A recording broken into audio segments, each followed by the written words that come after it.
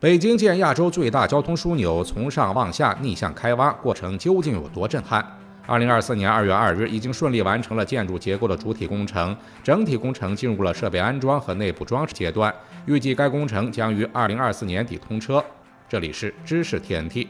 北京城市副中心站综合交通枢纽工程位于北京市通州区，靠近北运河和东六环，处于北京城市副中心一带一轴空间结构的交汇点，占地面积大约有70公顷，是亚洲最大的综合交通枢纽之一。土方工程量约为1300万方，相当于7个昆明湖的面积之和，总建筑面积达到108.7万平方米，相当于北京的3大火车站北京西站、北京南站和北京站的总建筑面积之和。其中设有2座城际铁路车站，分别是京唐京滨城际铁路站和城际铁路联络线站。另外还将联合多条地铁线路，其中包括已建成的6号线、目前正在兴建的地铁平谷线以及规划中的 M101线路。除了铁路和地铁，交通枢纽还规划有接驳场站、配套公共服务空间及市政配套设施，能够实现高效的交通转换和便利的公共服务。特别值得一提的是，该项目的建设还考虑了绿色生态的环境设计，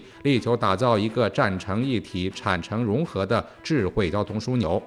城市副中心站的地下建设规模大约为128.3万平方米，主站房覆盖了约37.9万平方米的建筑面积，包括3层地下空间和8个站台，支撑着14条铁路线。在交通高峰期，这个站房能够承载最多8000名乘客，预计将显著提升北京以及周边京津冀地区的交通运行效率和便利性。此外，该综合交通枢纽的建设预计将对区域经济发展起到推动作用。它将通过提供便利的交通网络，吸引更多商业投资和公共服务设施，从而激发周边地区的经济活力和社会进步。北京城市副中心站综合交通枢纽的规划是要建设一个具有全球影响力的国际化商务区和示范区，实现城市与交通的融合。到2025年，预计基础设施将得到完善，吸引商务金融机构和企业总部入驻。预计到2035年，该区域将新创7万个工作机会。该地区以及高效便捷的交通系统、宜居的环境和充满活力的创新氛围，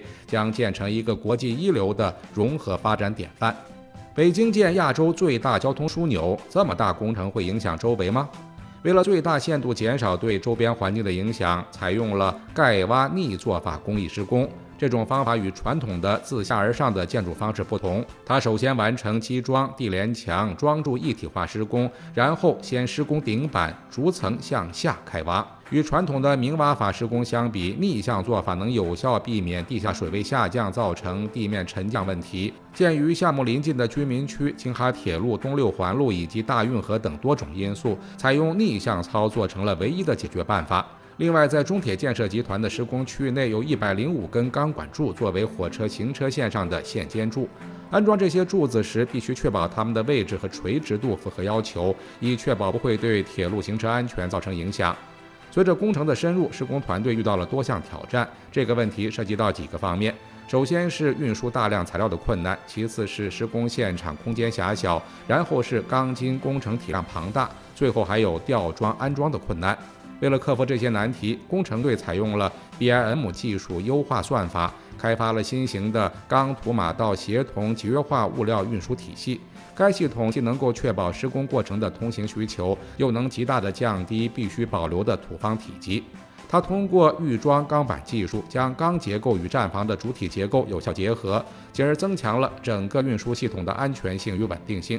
在整个工程中，还面临了地下埋着高压燃气管线和输油管的挑战，这要求项目团队建造混凝土栈桥以进行管线的导改，同时确保隧道和其结构的安全施工。通过在隧道内设置混凝土支撑与钢道撑，确保了周边土壤稳定。该项目特色在于隧道底部使用了预制模板，结合工厂化生产和现场快速组装，有效缩减了施工周期。此外，项目部采取的盖挖逆做法不仅解决了施工中的多项难题，还通过使用混合了再生材料的回填土，实现了项目绿色建造的要求。此前03标段7A 区的超长大体积混凝土浇筑工作顺利完成，刷新了大体积单次浇筑的记录，并为地上240米超高层地标性建筑的建设奠定了坚实的基础。亚洲最大交通枢纽预计客流每日45万人次。该枢纽将连接北京的机场和环球影城主题公园，成为人们便捷出行的重要枢纽。这个中心不只是交通的连接点，更是城市生活的共享空间，体现了以交通为核心的城市发展理念。这类项目不仅重塑了城市的交通网络，还极大地促进了城市经济的多元化发展，特别是在地下商业空间的开发方面。通过有效整合多种交通模式，包括地铁、城际列车以及公交系统，这些枢纽成为了城市内部和周边区域之间无缝连接的关键节点。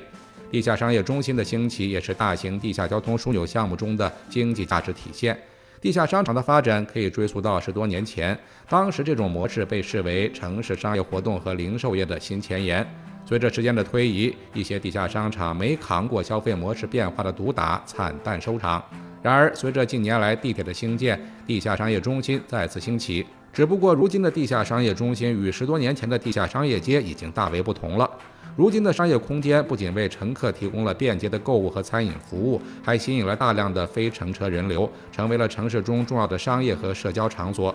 从上海的陆家嘴地区可以看出地下商场经济的发展与变化。陆家嘴被誉为中国的华尔街。例如，陆家嘴地下连廊系统不仅为行人提供了便捷的通行方式，避免了地面交通的拥堵，还促进了地区内商业活动的发展。该地区的地下商场拥有超过300家店铺，吸引了大量的消费者和游客。这些地下空间不仅连接了多条地铁线路，还集成了购物、餐饮、休闲等多种功能，有效提升了城市的综合竞争力和居民的生活质量。从更广泛的角度来看，大型地下交通枢纽及其附属的商业设施是城市可持续发展战略的关键组成部分。